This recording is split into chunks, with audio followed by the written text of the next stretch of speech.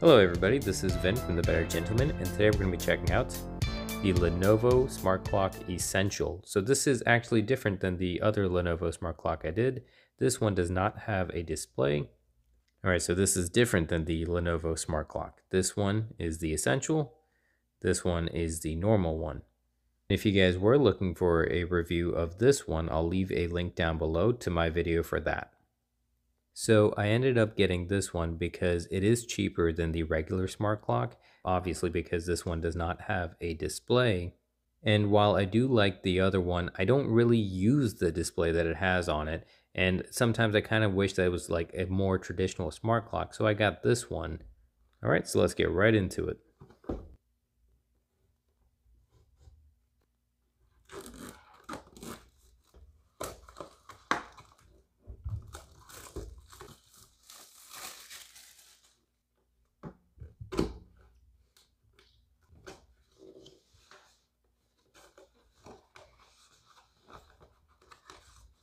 All right, so in the box, we got our smart clock, we got our charger, and we have our literature.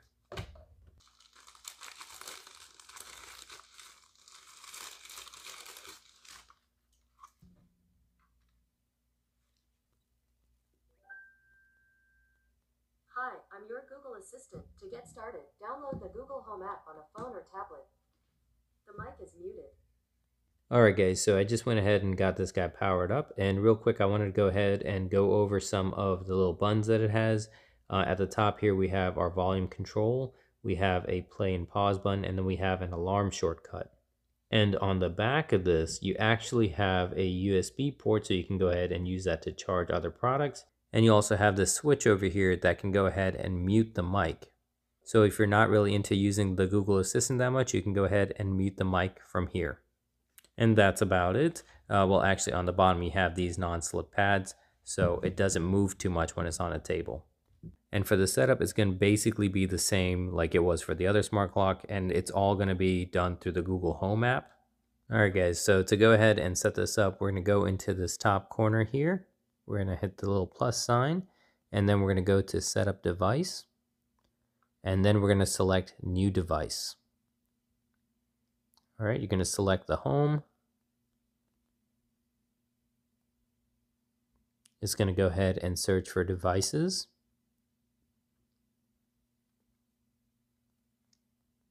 Alright, so this is popping up as a Google Assistant speaker, and we're just going to hit yes.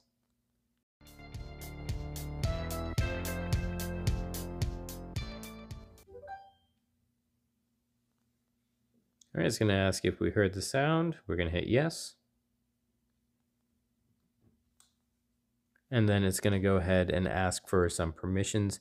Whenever it says improve stuff, I just go ahead and hit no thanks. And now you're going to go ahead and select which room you're going to have it in. I'm going to go ahead and have it in my bedroom. And then you can customize the room name if you want. And then after that, you're going to go ahead and connect it to your Wi-Fi. So from here, you can actually go ahead and either use your saved password or enter it in manually.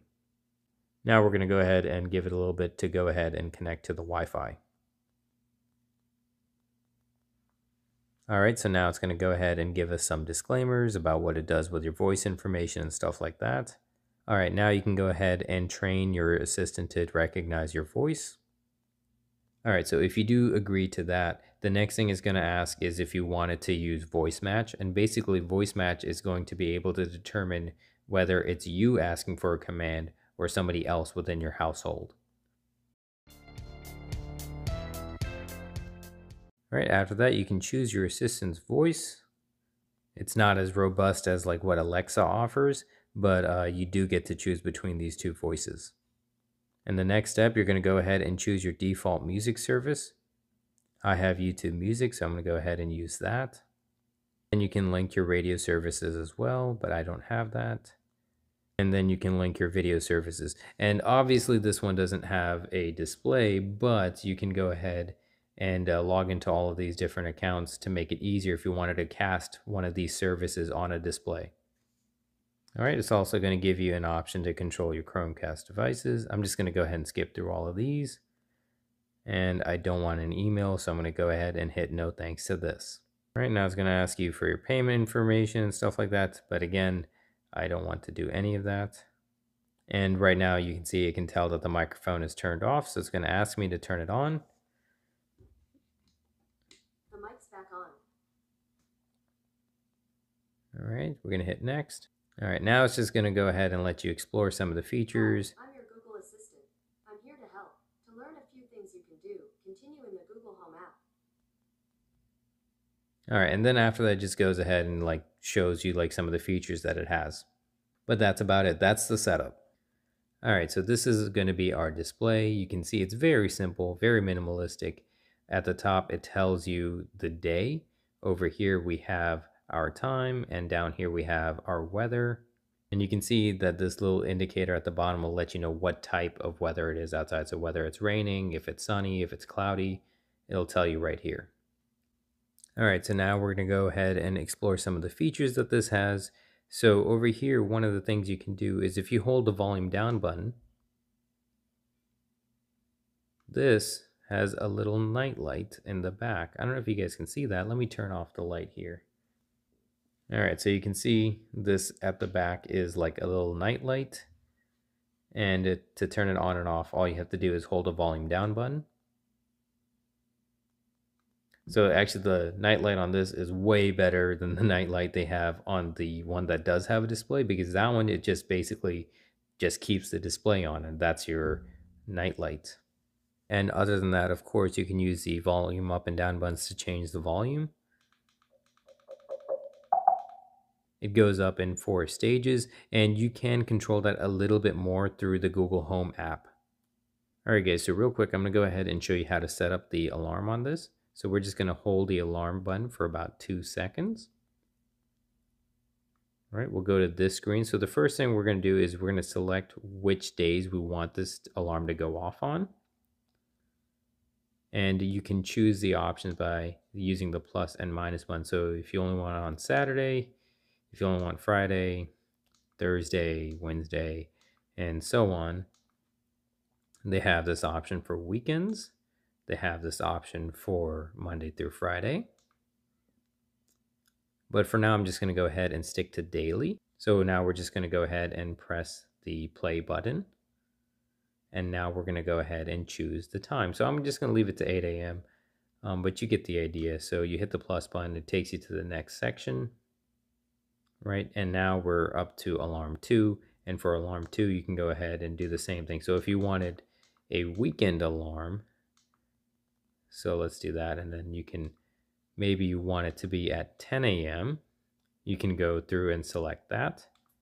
And then whenever you're done with all these alarms, you can just go ahead and hold down the alarm button again. And now it's set.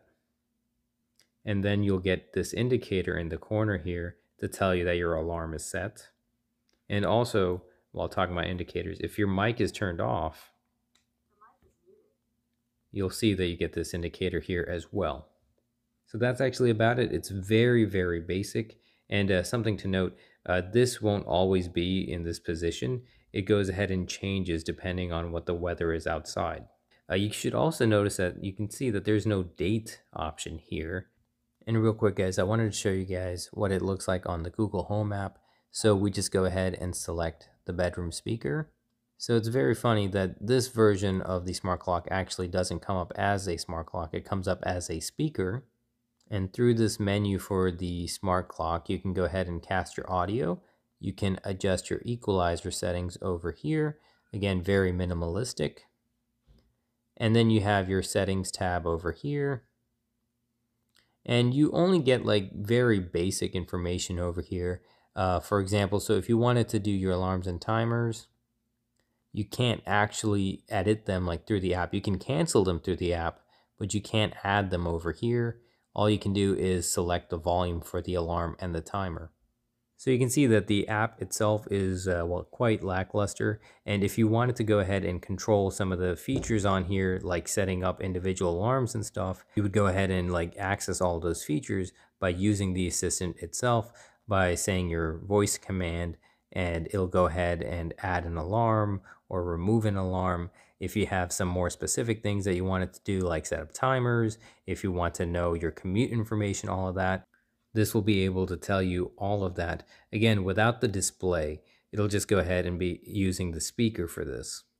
All right, and real quick, I want to show you guys how to go ahead and cast your audio. So you have two different options here. You can either like cast the audio from a specific app, or if you go through the Google Home app over here, and if you tap cast my audio here, this will cast the audio from your entire device. So not just one specific app. Like if you're like listening to music and if you switch to video, if you are watching YouTube and then you go ahead and like switch to YouTube Music or, whatever, Spotify, whatever is on your phone is basically going to be casting the audio to the clock over here. So that's option number one. All right, and for option number two, you can go ahead and go into a specific app like YouTube Music. Doesn't work for regular YouTube, but if you go to YouTube Music, you can go over here and you can cast it to the speaker over here. All right, guys, so let's go ahead and say you wanted to watch a video and you wanted the sound to come out of your bedroom clock over here. All you have to do is go to your Google Home app, and you can see over here, you get this option at the bottom to cast my audio. And again, so this will cast the audio from your entire device. Doesn't matter like what you're watching. So if you're on like Facebook, if you're on Instagram, if you're on TikTok, if you're on YouTube, all of that audio will go ahead and cast to here. So a little bit different than how casting normally works. This is just going to be casting the audio from your entire device. So I'm just going to go back here to YouTube, and we're going to go ahead and play my last video. And you can see the audio is coming from this bedroom clock. And guys, that's actually about it. Again, it's a very simple clock. And at its core, that's really what it is. This is an alarm clock that has a Google speaker built in, as well as a little night light and charging port over here. I mean, I'm not gonna lie, I myself was expecting like a little bit more information. Like one thing that I really think in future iterations that they should do is at least at bare minimum, they should at least have the date up here. But overall, it is what it is. And honestly, for its price point, I mean, I think it gets a lot done. So this is typically around 25 bucks. It is $15 cheaper than the smart clock with the display. And if you were looking for something very minimalistic and very simple to have like on your bedside table, I think this is a really good option, especially if you're not going to be using the display, because again, I really wasn't using the display on my smart clock, which is why I went ahead and got this. Again, for example, on that smart clock, you still can't watch videos or anything like that, and you can only cast your audio, similar to like all of the things that this can do. And I would say that this can do about 90% of the features. It just doesn't have the built-in display, so it's not touchscreen or anything like that. And it won't be able to show you like whenever your meetings or calendar appointments are coming up, but it will be able to tell you all of that information. So once again, if you're not going to use the display, this is a very solid option. Again, really the only thing that it's missing for me is that it doesn't have the date on here. I just wish it had the date. And to be honest, that's the only thing I would change. I knew this was going to be a minimalistic clock, which is why I got it. And honestly, the watch face is a lot easier to read than it is on the Lenovo Smart Clock. For that one, like the weather and stuff is a bit smaller, so it can be kind of hard to read sometimes. Whereas on this, it's very obvious and like it's very easy to read. Alright guys, so my final grade for this is going to be an A. I think this is a very helpful product, especially now that everybody's getting into the whole smart home thing. And if you're on a budget, these things over here, they pack a lot of bang for your buck. Like I said, this can do about 90% of the things the other smart clock can. And I'll try to go ahead and do a video comparison between both of these so you can kind of like get an idea of which one is right for you. But if you don't care for the display, this is a really great alternative to your standard bedside alarm clock. Alright guys, so that's actually about it for me today. If you guys got any questions about the smart clock, please leave a comment down below. I'll do my best to answer it. If you guys enjoyed this video, please consider giving it a thumbs up and consider subscribing for more content like this, and I'll see you guys next time.